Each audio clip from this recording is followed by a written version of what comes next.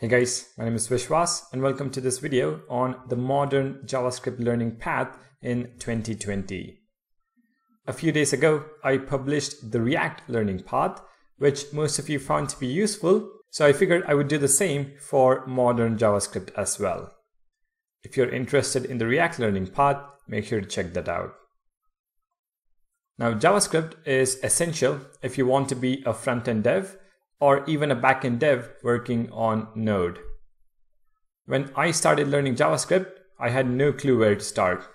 I struggled to get a big picture of the various concepts that were present in JavaScript, and because of this unknown factor, JavaScript seemed like this huge mountain I could never climb. So in this video, I want to provide a learning path for anyone who is starting with JavaScript in 2020. I call it modern JavaScript because new features are added every year that usually tend to get left out in the older tutorials you might have been watching. Also, this is my take on the learning path and is by no means an exhaustive list of every single concept in JavaScript. However, having worked with JavaScript for a few years now, I feel I can help you get started in the right direction. Let's begin.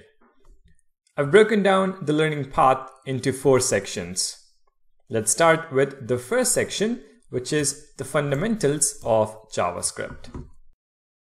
Now, this section is for you if you are a complete beginner to JavaScript.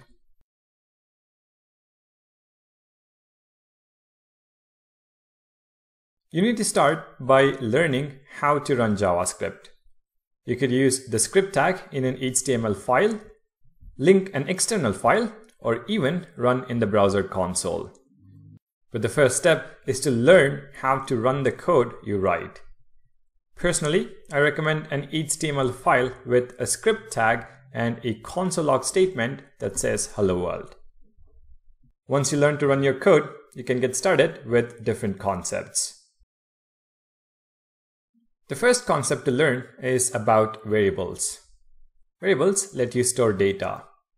In JavaScript though, there are a few nuances that you need to learn which differ from variables in other programming languages.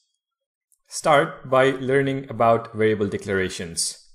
You can declare variables with var, let, or the const keyword.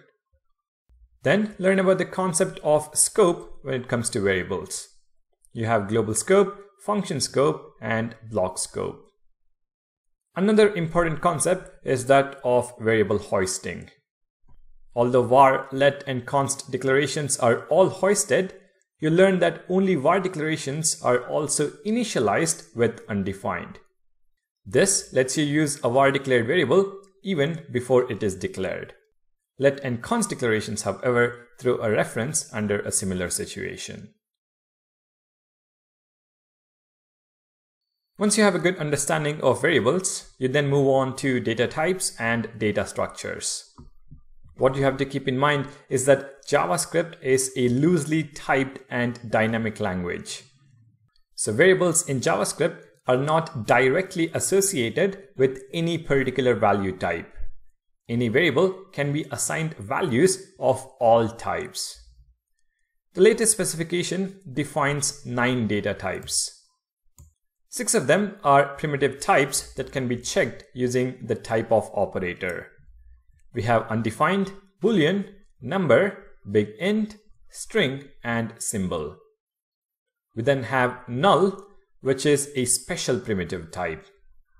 We then have object, which is not a data type, but a structural type with which we can construct other data structures.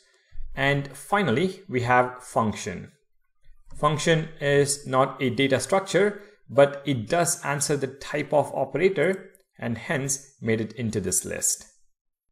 Like any other language, JavaScript also has a few built-in data structures that we can make use of. You learn about arrays, map and weak map, set and weak set, and of course the date object. A proper understanding of these will definitely help you write better code. Once you understand the different data types, the next topic to focus on is type conversion. when writing code, you'll find yourself having to convert data from one type to the other. You can convert it yourself using a few methods that are available, like toString, toBoolean, and so on. This is called explicit type conversion. On the other hand, there is also implicit type conversion, where JavaScript itself will automatically convert the type to be able to run the code we have written. This has both advantages and drawbacks, but type conversion is definitely a topic to read about in JavaScript. The next beginner topic is about equality. You must understand the difference between double equals and triple equals in JavaScript.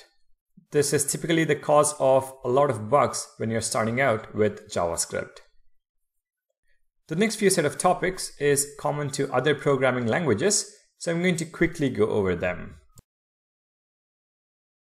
We have loops like while, do while, and for. We of course have the break and continue keywords that go hand in hand. And when it comes to iteration again, we have two more, which is for in and for off. The next topic is about control flow, which again is nothing new. You have if else, switch, and the try catch throw statements for error handling. Next, we have expressions and operators. Here, you're going to learn about the different operators like assignment, arithmetic, logical, conditional, and so on. The last fundamental topic to learn is about functions. Start by understanding the difference between function declarations and function expressions. Then understand how to call the function and learn about function parameters and arguments. When dealing with arguments, learning about destructuring and the rest operator, which were introduced in Es6, is also a good thing. Then learn about scope when it comes to functions. How variables declared inside a function are not accessible in the global scope. However, there is an exception, and that is declaring a variable without the var keyword. This again can introduce a lot of bugs, so make sure you take care of that. Finally, learn about arrow functions that offer a more concise syntax to write functions in JavaScript. If you've made it this far, that is awesome. Unfortunately, if you're a JavaScript developer, just the fundamentals are not sufficient enough to clear an interview. You have to know at a surface level at the minimum the advanced topics as well. So let's move on to the second section. The second section focuses on learning advanced topics in JavaScript. You're going to start from where you left off in the fundamentals, which is about functions and scope. You will now learn about scope when dealing with nested functions, about lexical scoping, about immediately invoked function expressions, and the revealing module pattern. Once you have a good understanding of scope, you can then move on to the concept of closures. You will understand that a closure gives you access to an outer function's scope from an inner function. Once you understand closures, a good tool to have in your pocket is function currying. It is one of those advanced techniques of working with functions that could definitely benefit you when writing code. Next, we have the all-important yet so confusing topic in JavaScript, which is the this keyword. You'll learn that this is basically the execution context and introduces sort of a dynamic scope in the sense that you can call the same function with different values of this keyword. You'll learn how to determine the value of this keyword using 5 simple rules.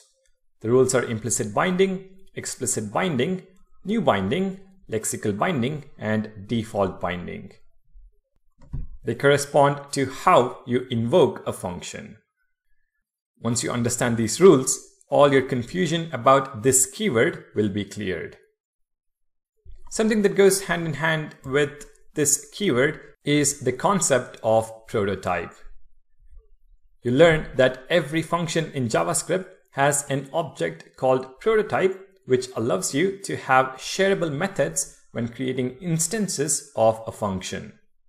You'll then learn about inheritance in JavaScript, which is possible because of the prototype and the prototype chain.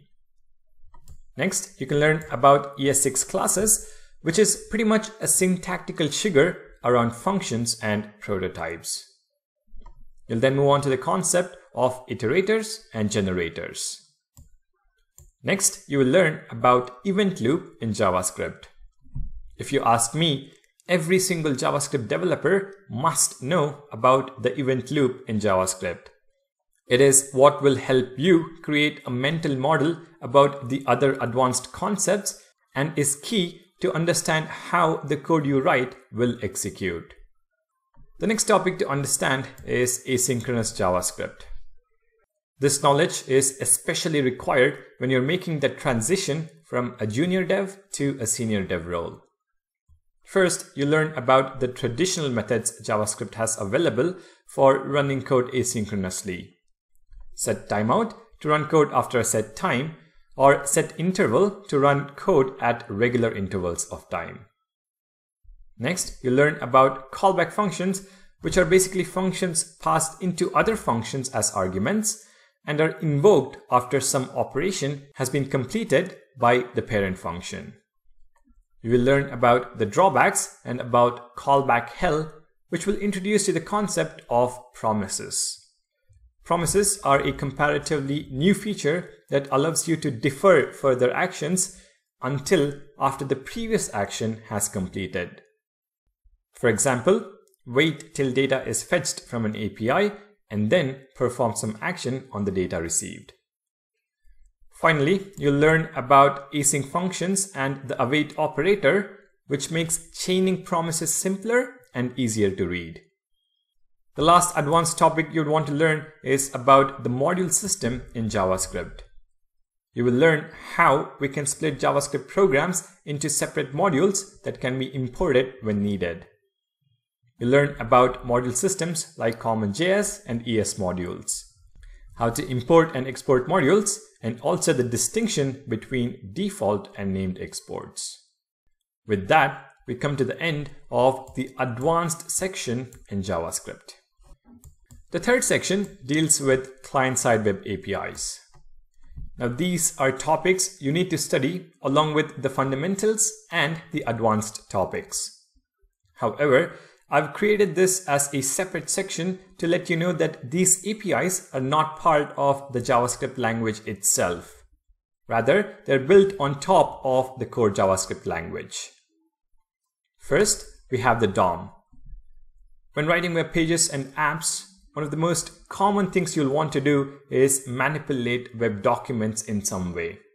This is usually done by using the document object model, which is DOM for short, and has nothing to do with Dom from Fast and Furious. DOM is a set of APIs for controlling HTML and styling information that makes heavy use of the document object. This is something you should learn along with the fundamentals.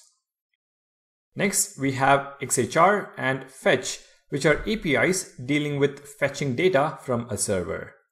Learn this along with the advanced topics, especially async JavaScript. The third set of APIs deal with client storage. Modern web browsers have several different technologies that allow you to store data related to websites and retrieve it when necessary, allowing you to persist data long term. You'll get to learn about cookies, local and session storage, IndexedDB, and so on. The remaining two, which are APIs related to audio-video and drawing graphics, I would not recommend with the initial learning path. However, if your work entails something to do with them, then definitely go for it. Alright, that is the third section, client-side web APIs. Let's now take a look at the last section, which is to do with tooling and miscellaneous. There are a few tools that help you with your development and are especially required when working with a team.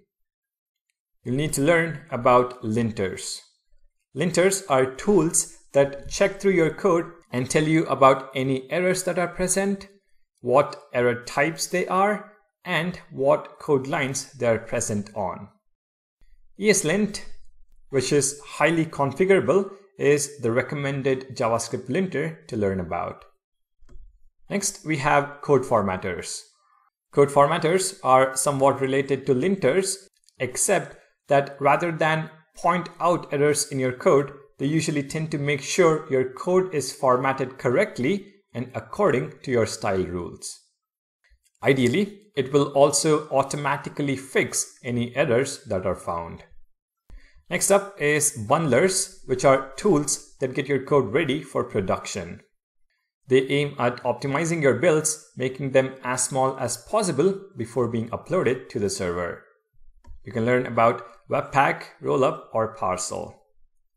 Now, a nice to have tool in your arsenal is Typescript.